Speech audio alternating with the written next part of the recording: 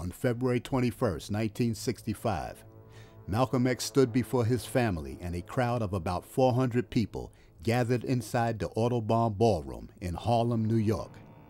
Suddenly, two men stood up in the middle of the ballroom and began a fake argument to distract the crowd.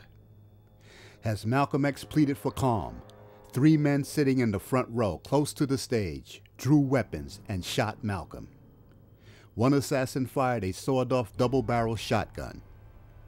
From the shotgun that was fired, 3 buckshot slugs pierced Malcolm's heart, shredded his aorta, punctured both of his lungs, killing him almost instantly.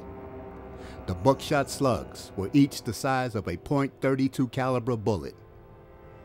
Undercover cop Gene Roberts administered mouth-to-mouth resuscitation to Malcolm as the assassins ran from the building.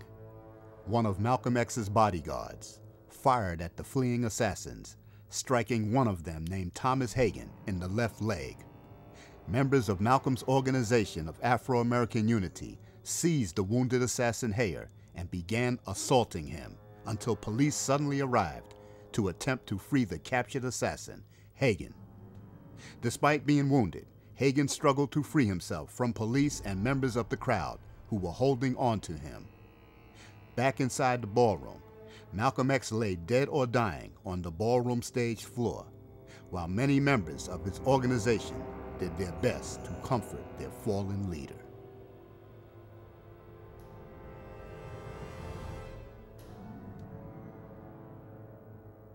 Outside the ballroom, a large ruckus was going on that was captured by a 16mm motion picture camera. The film footage of captured assassin Hagen being assaulted by Malcolm's followers moved so rapidly that one of his secrets has remained intact until now. William Bradley, the shotgun assassin of Malcolm X, can be seen attempting to rescue his accomplice, Thomas Hagen, from the crowd. A newspaper in William Bradley's left coat pocket is circled to help the viewer track him. Due to the poor quality of the 16mm footage that is 46 years old, other geometrical shapes will be used to spotlight the faces and body parts of Hagen, Bradley, the police, and others. After picking an opportune moment, shotgun assassin William Bradley rushes in and attempts to free Hagen. To the naked eye, it appears that Bradley, the man with the yellow circled newspaper in his pocket, is attacking Hagen, but it is the complete opposite.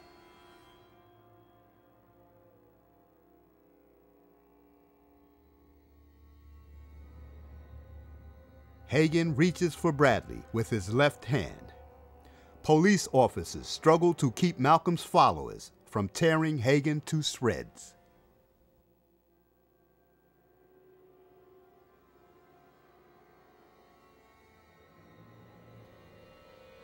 From screen right, 2 of Malcolm's followers move in to attack Hagen. One of them, in a light-colored suit, holds a folded wooden chair to strike Hagen if he breaks loose.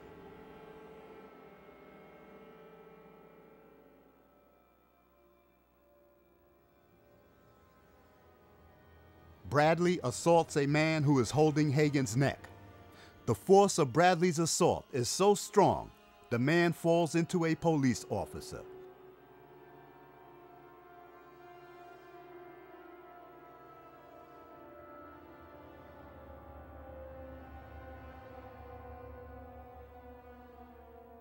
Blue lines indicate the widening opening created by Bradley. Spotlighted by a blue pentagon shape is Officer Arnold Arnoff, who will play a key role in this incident. Bradley grabs the sleeve of an officer's coat and pushes the officer aside to create an opening for Hagen to escape. Yellow lines outline arm movement. Officer Arnoff, spotlighted in blue, notices that Bradley is assaulting his fellow officers and trying to help Hagen escape, moves in to subdue Bradley. Bradley uses his massive, powerful body to force himself between the officers.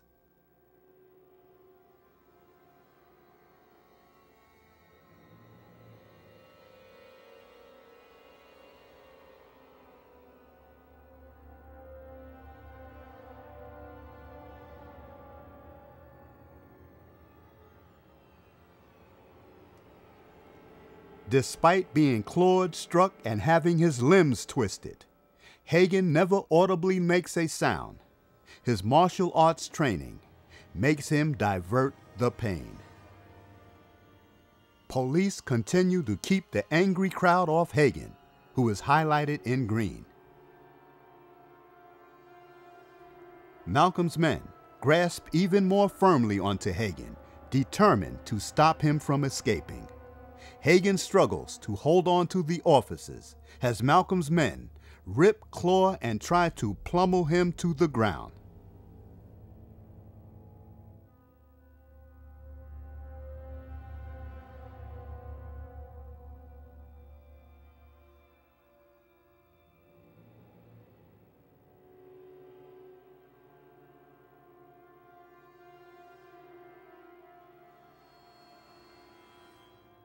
Officer Arnoff continues to reach for Bradley. Bradley in yellow loses his grip on his accomplice Hagen.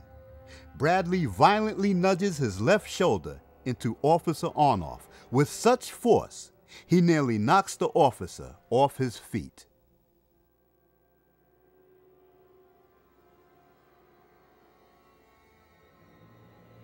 The assault to Officer Arnoff is so powerful, the officer is nearly knocked off screen.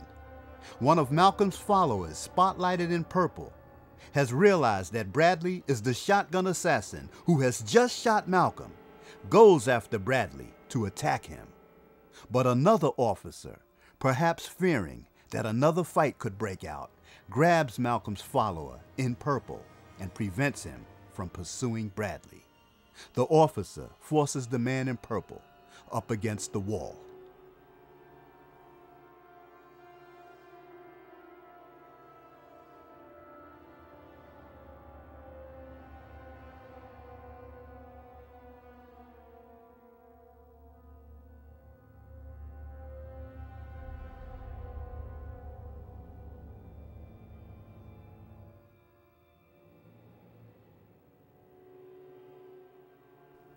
After Bradley calmly walks away, Officer Arnoff recoups from Bradley's assault and refocuses his attention to the rescue of Hagen.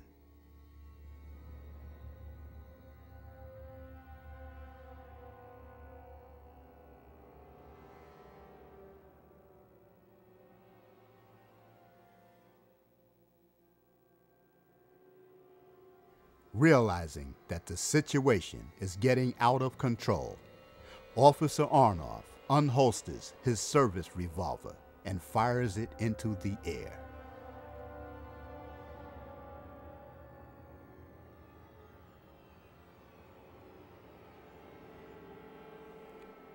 Another officer beckons to Officer Arnoff to reholster his weapon, fearing that the warning shot may escalate the situation further and into a full-scale riot. But the warning shot has served its intended purpose. Malcolm X's supporters released their death grip on the wounded assassin Hagen. After Bradley discontinued his rescue attempt on his accomplice Hagen, Officer Arnoff realizes that his fellow officers have gained control of the situation. Hagen lies on the ground, badly injured, but now out of harm's way. Cognizant of the all-seeing eye of the motion picture camera's lens pointing in his direction, Officer Arnoff wonders what the captured footage will reveal. Uniformed officers, as well as an officer in plain clothes, can be observed keeping Malcolm's followers at bay and preventing the continued attack on the wounded assassin Hagen.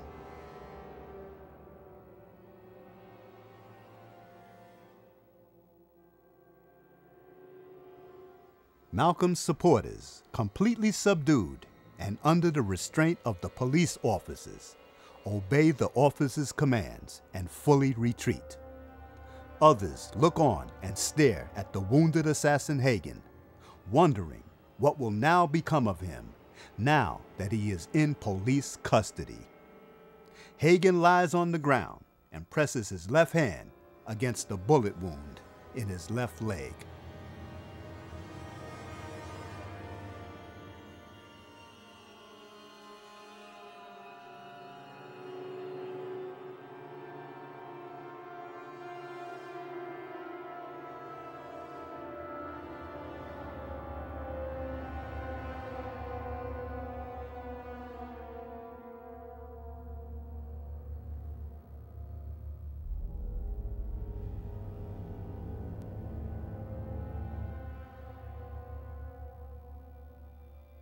Police lift up Hagen and take him into custody.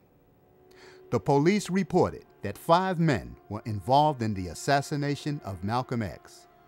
The media also reported that 2 suspects were caught at the scene, but this would later be changed to the apprehension of only 1 suspect.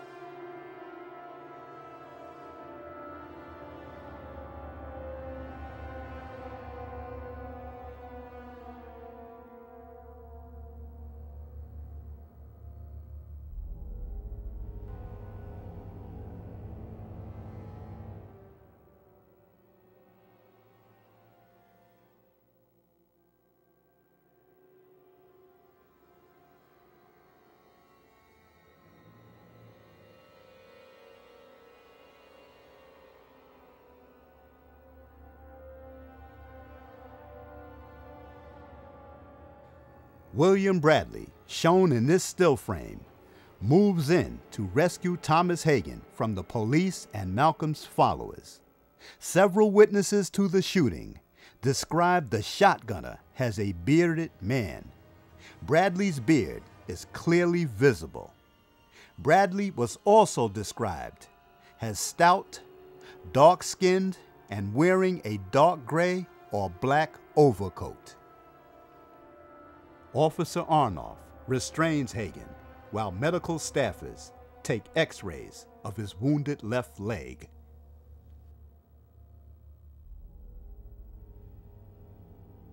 Hagen was 23 years old at the time of his arrest for shooting Malcolm X. At the time of his arrest, he was known as Talmadge X. Hayer. Hagen was sentenced 20 years to life in 1966. He has served time under the Work Release Program. Finally, in 2010, he was completely released. Thomas Hagen and William Bradley, the assassins of Malcolm X, both former Nation of Islam members from Newark, New Jersey's Mosque No. 25, are free men. William Bradley, the man who executed Malcolm X with the sawed-off double-barreled shotgun, has never been arrested for his role in Malcolm's assassination and hasn't spent 1 minute in jail for that crime. Accused of committing the crime along with Hagen was Thomas 15X Johnson and Norman 3X Butler. During his 1966 trial, Hagen testified that his co-defendants, Johnson and Butler, were innocent, but it came too late. Numerous lies ruined his credibility. And though Hagen previously lied, he truthfully described that the man who fired the shotgun was a husky, dark-skinned Negro who wore a beard. This confession was viewed as another outright lie. After deliberating more than 20 hours, a Supreme Court jury found all 3 men guilty. Why did shotgun assassin William Bradley act so brazenly bold at the crime scene that day? Was it a foregone conclusion that he would not be arrested? Why wasn't he subdued by the police for his resistance? Why was he able to calmly walk away? William Bradley still resides in Newark, New Jersey. He can be found on almost any given day at the First Class Championship Development Center, a gym located at 936 Bergen Street in Newark, New Jersey. The now grandfatherly-looking William Bradley, whose infamous reputation on the streets of Newark, New Jersey as a feared stick-up man, bank robber, and assassin, is alive and well, hidden in plain sight. You may have passed him on the street today.